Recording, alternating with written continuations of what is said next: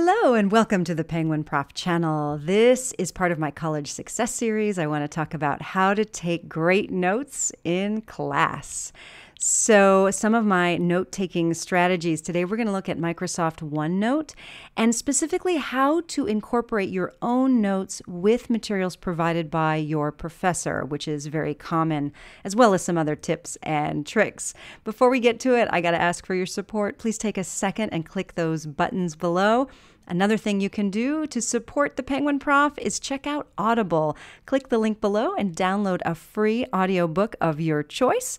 I just finished What the F? What Swearing Reveals About Our Language, Our Brains, and Ourselves. I thought it was fascinating. You might too, but there are hundreds of thousands of books to choose from. So the goals when you are thinking about note-taking, you want to think about keeping things all in one place, be able to access on all your devices. Everything should be synced.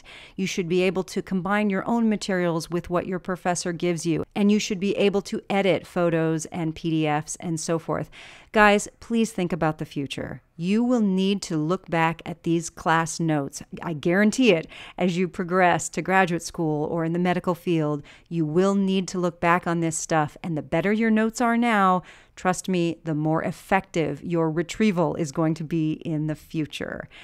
I want to show you today what Microsoft OneNote looks like on the desktop as well as on my tablet. But there are other good options for you to use. GoodNotes is pretty popular. It's iOS only as of now, and it's not free. Evernote, I can't live without Evernote. I don't take notes with it, but I use it for everything else. But many of my students love it. There's a free version, there's a premium version, and some of my students also use SimpleNote. The software essentials include easy syncs and backups, an organization scheme that makes sense to you, and like I said, being able to edit documents, PDFs, photos, etc. Now, my personal choices, this is not sponsored. I wish. I use an enormous 27-inch iMac. I got that basically for video editing.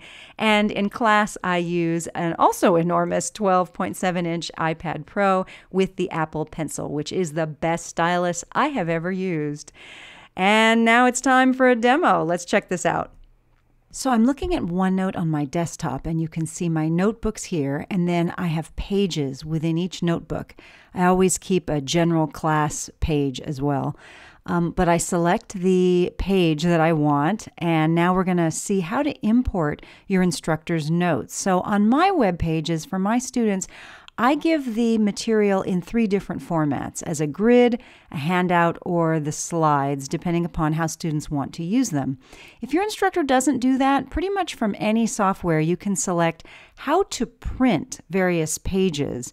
And I like to use the handout format, either 3 or 4 slides per page. I like 3, actually. Save it as a PDF. And that's it. Now, from my students on my webpage, just select handout, and this is what it looks like. So each slide has lines next to it. I really like this. And then just go ahead and select download and save to your computer. And from here, we're going to import that into OneNote, and this is what it looks like. So now just drag the file into the page where you want it to go. Select Import Printout, and that way it'll set up as like the background for the page. I like to just delete the file that shows up at the top, and this is what it looks like. And now you're ready to go. So every slide has room next to it for you to take notes in class. Now let's take a look and see what it looks like on my iPad. This is how I would want to access it during the class. Here are all of the pages and the notes I just imported. So I'm just showing you the home, all the different options of text. Here's the insert tab where you can insert photos and other documents from the cloud. There's lots of stuff to play with.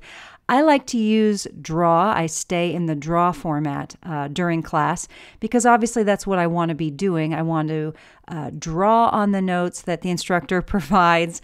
I want to take notes on the side. I am using a stylus here, which is why it looks so good, but you could do it either with your finger or you could enter text and type as well.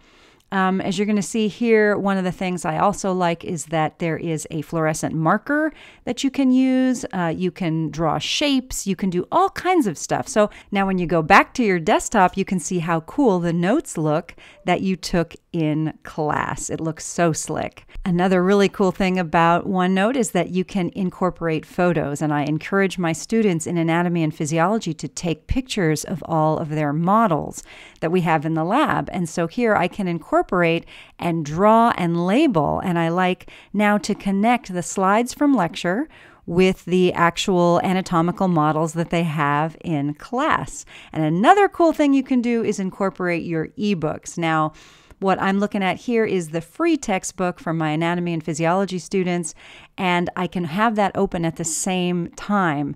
And what I want to do now is insert a photo from the ebook. So here's an image of the nephron, and what I can do is expand that and then take a screenshot. And now I can open OneNote, and then using that insert picture menu, I can select the photo that I just took. There's some privacy there. And now I can crop it. So use that crop tool at the bottom, and using my fingers, you just really quickly slide it in so it's the right shape that you want. And then click that little check mark, OK, and now it's going to insert into your document. And I can, of course, resize the whole thing right here. And now you can have your lecture notes, your anatomy models, and your textbook images all in one place. And in case you're wondering, I know you were, this is what OneNote looks like on my iPhone. So here you can select your notebooks and the notes. Here's what we just imported.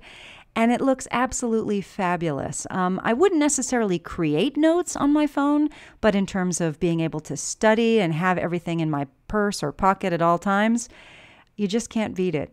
As always, I hope that was helpful. Thank you so much for visiting the Penguin Prof channel. Please show your support by clicking those buttons below, like, share, and subscribe. Join me on Facebook, follow on Twitter. Good luck.